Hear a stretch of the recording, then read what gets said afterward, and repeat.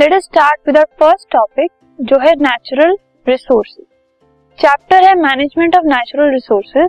तो उसमें सबसे पहले जो चीज जानने की हमें जरूरत है वो है कि नेचुरल रिसोर्सेज क्या होते हैं एंड उनके बारे में कुछ इंपॉर्टेंट चीजें।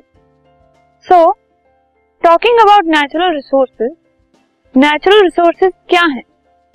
They are the resources all that exist without the actions of human kind.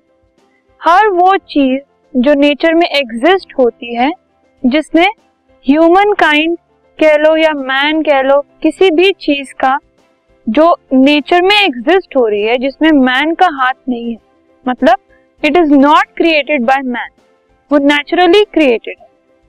सो कोई भी ऐसी चीज that is existing without the intervention, without the action of man, it is called a natural resource.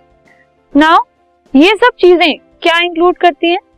This includes all natural characteristics such as magnetic, gravitational and electrical properties and forces.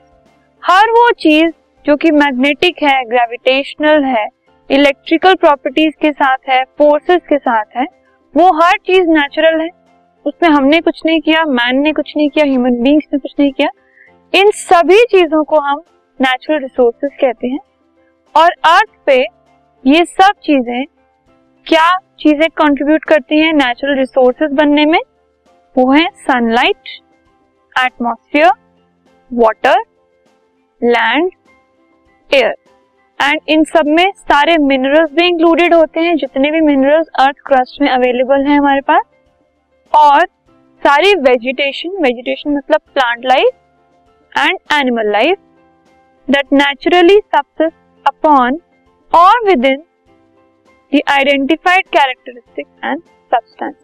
ये सब चीजें जो हैं, sunlight, water, land, air, animals, even human beings और vegetation, plants, ये सब चीजें जो नेचुरली क्रिएटेड हैं और नेचुरली एग्जिस्ट हो रही हैं, उनको हम नेचुरल रिसोर्सेज बोलते हैं। सो नेचुरल रिसोर्सेज बेसिकली दो टाइप के होते हैं। फर्स्ट है रिन्यूएबल रिसोर्सेज और सेकंड है non renewable resources. Renewable resources के कुछ एग्जांपल्स हैं प्लांट्स एंड एनिमल्स। ये होते क्या हैं रिन्यूएबल रिसोर्सेज, हम अपने नेक्स्ट टॉपिक में देखेंगे। नॉन रिन्यूएबल रिसोर्सेज के कुछ एग्जांपल्स हैं minerals, fossil fuels and soils. ये कुछ एग्जांपल्स है रिन्यूएबल और नॉन रिन्यूएबल रिसोर्सेज के।